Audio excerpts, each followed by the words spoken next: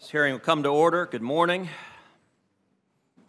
In 1890, the superintendent of the census declared the end to the American frontier by stating, quote, "Up to and including 1880, the country had a frontier of settlement, but at present the unsettled area has been so broken into isolated bodies of settlement that there can hardly be said to be a frontier line.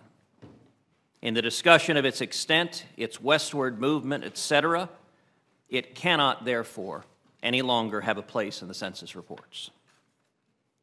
The American vision of westward expansion that had been initiated 86 years earlier through the Lewis and Clark expedition had been successful in leading to the expansion of American commerce and settlement in a new territory that had not previously been charted by American pioneers. Today, this committee embarks on a series of hearings looking at reopening the American frontier with our sights set on the heavens, which President Kennedy referred to as the new frontier. It is only fitting that the nation born on the last frontier should continue to lead the way in the new frontier. America must expand commerce and ultimately settlement into space, and we must do it first.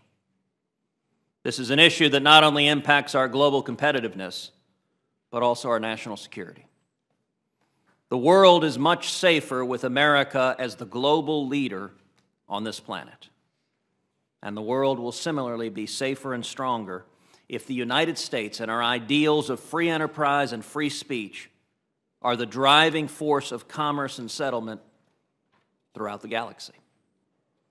For nearly 60 years, NASA has granted the United States access to space and has made human spaceflight a reality. In recent years, commercial space companies have made enormous strides in technological advancement and the scope of their business activities that are leading to a new and dynamic renaissance in spaceflight. This is creating the real possibility that in the not-too-distant future, American private citizens will be able to reach space, hopefully from a launch pad or runway in the great state of Texas. However, to ensure that this remains within the realm of the possible, Congress needs to continue to work to ensure that investment and innovation within the commercial space sector isn't chilled by obsolete regulations or overly burdensome requirements that may not naturally apply to new business models. As we look to the future of American free enterprise and settlement in space, we should also thoroughly review the United Nations Outer Space Treaty, which was written and enacted in a very different time and era in 1967.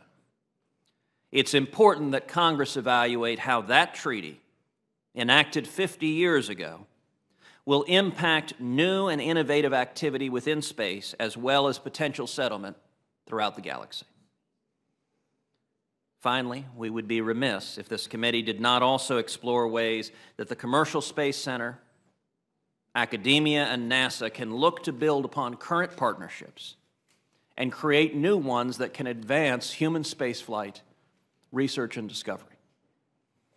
As we embark together on this series of hearings and potential legislation, I look forward to continuing to work in the same strong bipartisan manner that this subcommittee has always worked, working with Chairman Thune, with Ranking Member Nelson, with our subcommittee's previous ranking member, Senator Peters, and also I want to welcome the new ranking member of this committee, Senator Markey.